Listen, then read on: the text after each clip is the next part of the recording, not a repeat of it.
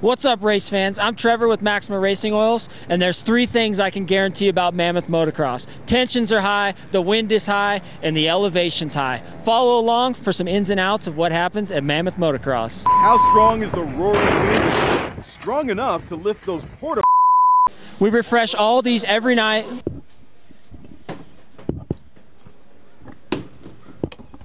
Sorry. With air fresheners and SC1, cleanest toilets on the mountain. Oh my God. Porta potty approved. Maxima SC1. We have the Nick Way keys to the race. Well, every mini dad wants to show up with a brand new tire. We got a cement start gate. So where maybe the first time rubber meets the road with Maxima contact cleaner is we catch some contact cleaner on that brand new knobby. Let's get the silicone off, maybe wire brush it, then head to the gate. There it is, keys to the race, contact cleaner. One of the rumors going around, one of the tech tips this week is contact cleaner on the tire for grip on the start gate. Can you comment on that? I don't know what you're talking about. That's news to me. He's been using contact cleaner on his kid's tire in between motos. Says they're getting a little bit of extra hookup out of the gate. What's your comment on contact cleaner on the tire? Well, for AMA racing, it would be illegal. Illegal. What you're doing is illegal. But here they probably don't care. But it is something that back in the day guys did, and it does help on concrete starts. Nick, one guy can vouch for you. All right, we're here, OGO booth, Mammoth Motocross. I'm hanging out with Pilo. Rumor going around this week. I want your comment on it. We've talked to a few people. Contact cleaner on the tire. They're not changing tires as often. They're using the same tire, spraying it with contact cleaner, rubbing it with a wire brush. They're getting super good hookup out of the gate. Can you comment on contact cleaner on tires? Contact cleaner on tires, huh? So you're gonna put contact cleaner on the tire, brush it all off, and then do your burnout? Correct. Yeah, no contact cleaner. I mean, I love Maxima contact cleaner, but that's like kind of the most ridiculous thing I've ever heard of. Sorry, Nick. Straight up. Sorry, Nick. If Nick Way does it, it probably works for him.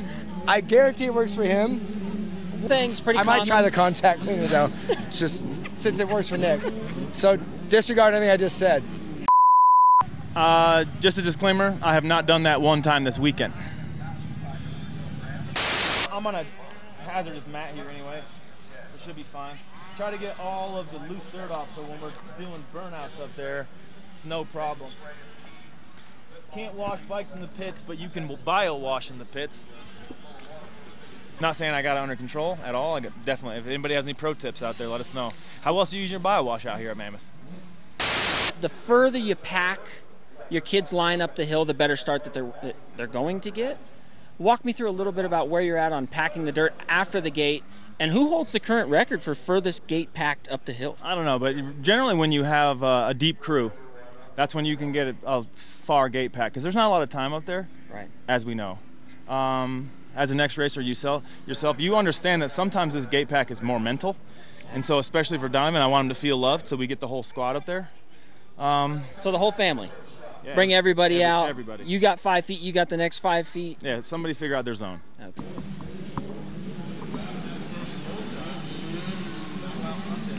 Where are we at on shoe choice for packing the gate? I'm pretty much strictly Air Max 90s. Perfect. I'm a 90s kid. So you're not one boot, one shoe. Hey. Good for everything. Works on everything. First gear start, second gear start, who knows? All that really matters is if contact cleaner's on that tire. Oh, good jump by the 2.5. Look at that line. Come on!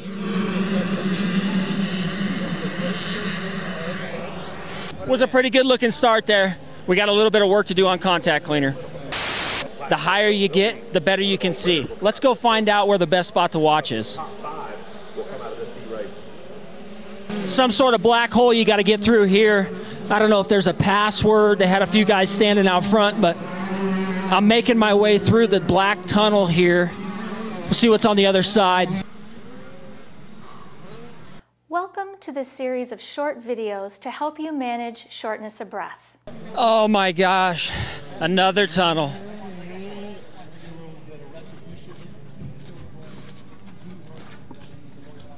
And of course it's small. What that? We're in the middle of the tunnel here. I don't know what. I don't know whether to continue on or go back. There's a lot of shade in here. It's kind of cool. Of course, this tunnel's shorter than the last one. Hey, buddy, be careful in the tunnel.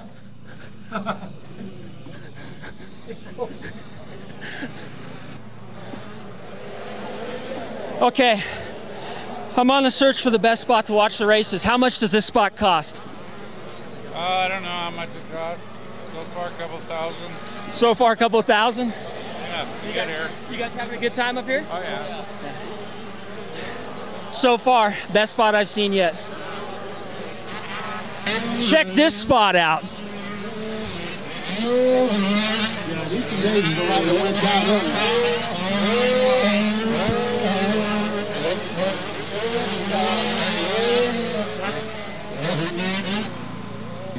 Taking a selfie? Oh. Looks like this is the end. But I can see everything from here.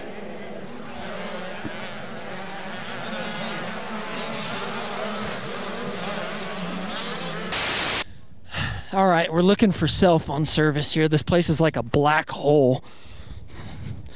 Thanks, SLR, for letting me stand all over the top of your trailer here.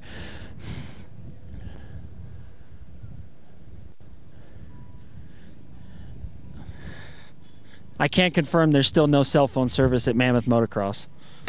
All right, I'm standing here with Kevin Kelly. We're actually giving this Tacoma away for the whole shot winner of this moto, but I got a quick question for you. This is my truck, so you guys didn't clear that with me, but whatever. It's got plenty of miles on it. They can have it.